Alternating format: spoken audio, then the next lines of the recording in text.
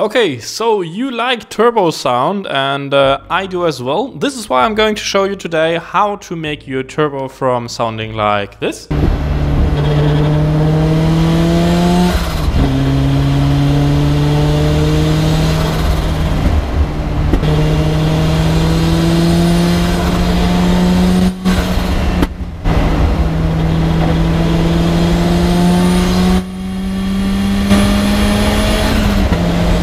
to sounding like this.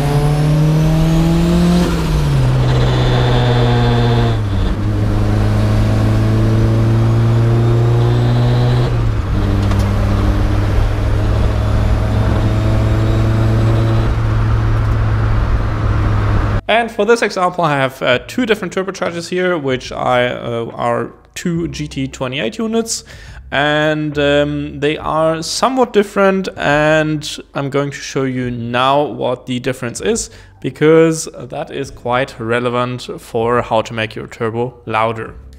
And this difference is in the compressor housing, because that unit right here, which is a Pulsar GTX 2860R, has a provision for the turbo speed sensor. And therefore, on the backside, on most of the turbos, on EFR turbos or on Borg-Warner turbos, this hole is not drilled through. And you can see there is a hole here, which is about, I think, 3 to 4 millimeters or so. And you can see that it is covered with a bolt.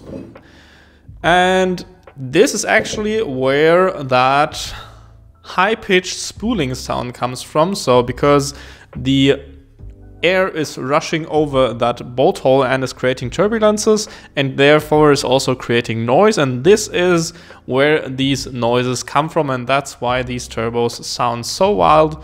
And if you want to make that sound more aggressive, and if you have a Pulsar unit, for example, you can put a spacer between that bolt and make it so that that bolt does not go as far in and stays a bit further back, which does not impact performance in any way. You might lose 1 or 2 horsepower, but that's not really an issue because any modern turbocharger has that provision.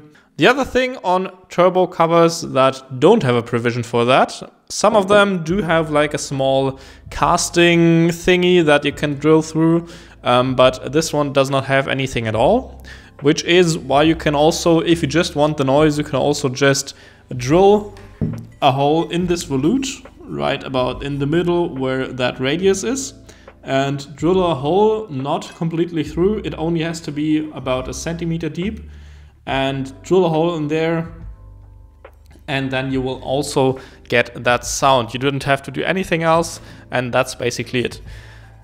Yes, it will, as I said, it will somewhat hinder the flow, although this is not really that big of a deal because the such a small hole or such a small imperfection in the material isn't really that bad. To say it that way. You might lose at the very top end of the turbocharger maybe 10 horsepower if any, and yeah, it's basically just something for the sound. But still, that's how to make your turbocharger way louder.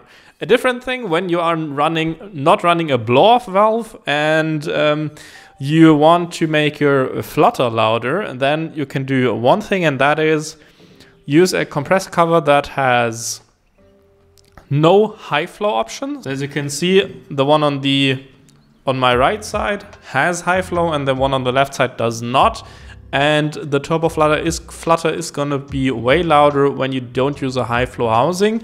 And also when you put on your intake pipe that is about at least 30 centimeters or so before your filter.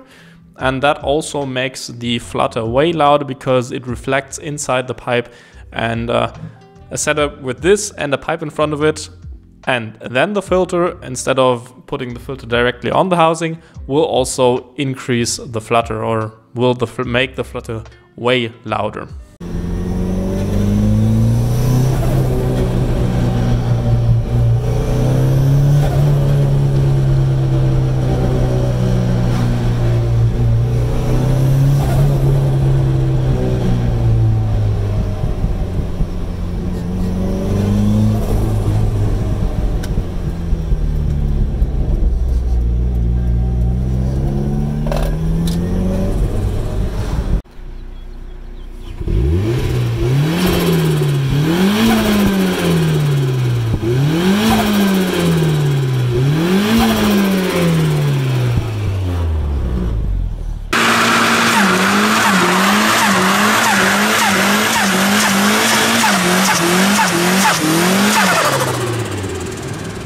Although some things have to be said, the flutter that you can hear is also not really that great for the turbo, because the air coming back from the intercooler piping is going back out of the turbo and back out of the compressor housing and is getting chopped up by the turning blades, and therefore it makes that flutter sound.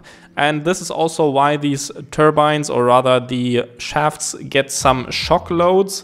Well, it's kind of not really damaging in a way, at least on lower boost levels, like below 10 psi, but the durability can be decreased. So turbo flutter is a thing that especially on ball bearing turbochargers, I would recommend that you keep away by using a properly sized blow-off valve, and also a blow-off valve that opens at the right time.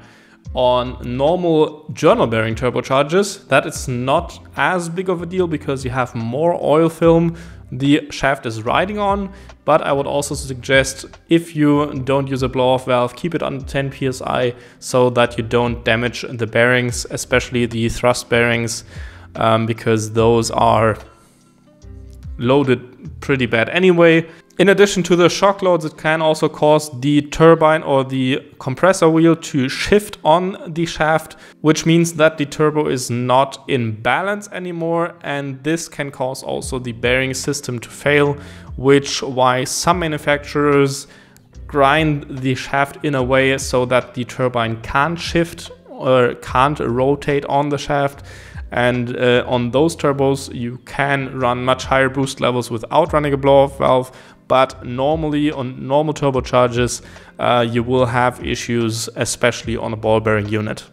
Just for your info, I did the same thing on my MX-5 as well, and it works perfectly fine. I don't have any power losses or whatever. Just for the people that are saying, please don't drill into your housing. Yeah, obviously you probably shouldn't, but hey, we all want that noise. And compressor housings are actually not that expensive. You can get replacement housings from Pulsar Turbo, for example, for like 150 bucks, if at most. And so yeah, why not risk it for a bit of fun while driving? And yeah, that's basically it. If you liked it, let me know, or let me know in the comments if you have anything to add to this. And otherwise, I wish you a nice day and goodbye.